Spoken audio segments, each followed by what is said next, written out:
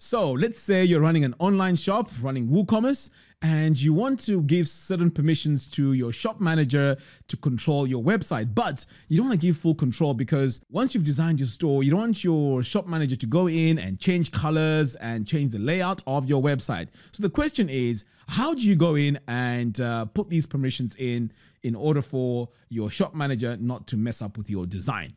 That is what we're going to be doing today. So I'm going to show you how to set it all up so that your shop stays intact design-wise. But before we get started, I'd like to remind you that for this tutorial, we're going to be using Divi. And if you buy Divi using my affiliate link, I will give you access to my web design formula course, a course that teaches you how to design professional looking websites with Divi. You'll also have access to my WordPress mastery course and also my Photoshop for web designers course. All right, so without wasting a lot of time, let's dive in and let's get started. All right, so the first thing we need to do is to add our shop manager to our website. So I'm going to come all the way down here to users and then click on add new. So to add your shop manager, you can just type in their username here. You want to give them your first name, email address. And the most important thing here is you need to make sure you assign the role. So if you click on this drop down, we have author, contributor, editor, and so on. So in this case, we want shop manager. Now that's assuming that you've already gone ahead and installed WooCommerce. You need to have WooCommerce installed and pretty much your shop up and running. So once you set up your shop manager, all you have to do is to click on add user. Now I've already gone ahead and added a shop manager, and you can see here on the role, there is administrator, which is me, and then there is a shop manager. Okay, so now we need to go in and take a look at the shop manager and assign certain roles, things that they can do and can't do on our design. Okay, so to achieve that, you want to come all the way down here, hover over Divi, and then click on role editor. So at first, when you take a look at this, it's way overwhelming, but it's simple to use. So now we have a tab here which says shop manager. You want to click on that. And now we have all these things that we have access to. So let's say you don't want your shop manager to have access to the Divi library. And it's important because the Divi library has all your designs and things that you may want to use as you're designing your site. So you can enable or disable it right here. So all these things are very, very accessible, and all we have to do is to either enable or disable based on how you want to set your site up. But the most important thing here, like for in this example, I would like that my shop manager does not have access to make any changes to my design. So here's what we're going to do. So I'm going to come all the way down here and look for anything that relates to design. So I'm going to go to my library settings. I don't want to give them access to the library or any global items. And also over here, let's get rid of that. Split testing is fine. It may be a good idea that they access the split testing.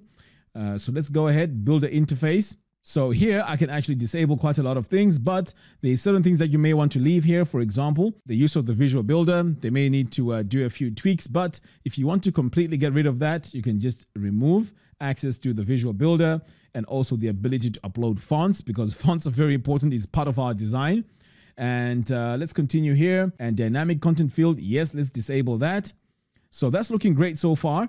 Now loading the layout, this one here is it's a bit tricky. Sometimes you may want to load the layout, but for this example, let's get rid of the layout. So that's for the builder interface.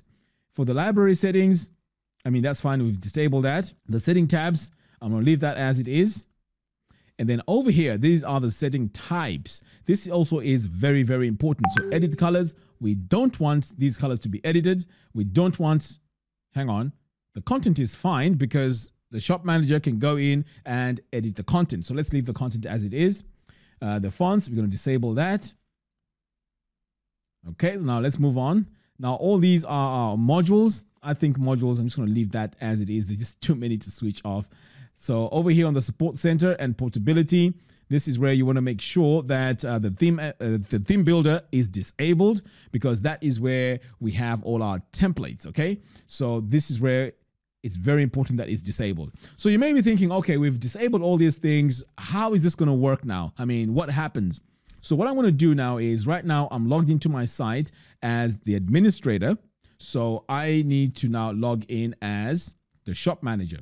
So I've gone ahead and done that. I've opened up incognito mode and here we are. So if we go to our products, I'm going to click on all products, and here are all our products. So I can go into this one here, for example, and view it as a shop manager. And here it is. Pretty cool.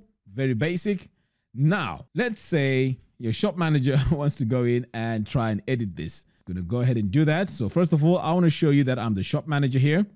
So I'm going to come over here to the users, click on all users. And there we go. You can see here that my profile is shop manager. Excellent. So let's say I try to go in and make changes to my design. You can see right away, it says, sorry, you're not allowed to access this page. So this is very important. They can do any other changes. Like for example, we can go to the product page, click on all products, go in, make changes to or add some content over here. That is pretty much okay. We can go in, edit, make changes to this, hit update, everything will work fine. But when you try to go in and tamper with the design itself, we've locked them out and they can't mess around with it. The advantages of this is you keep your design intact because you don't want shop managers to be able to go in and mess around with the design. So here's a quick tip for you. Thank you very much for watching. If you like this video, don't forget to hit the subscribe and bell notification. By doing that, you'll be notified when I release new tutorials. Until next time, thanks for watching, and I'll see you in the next video. Take care.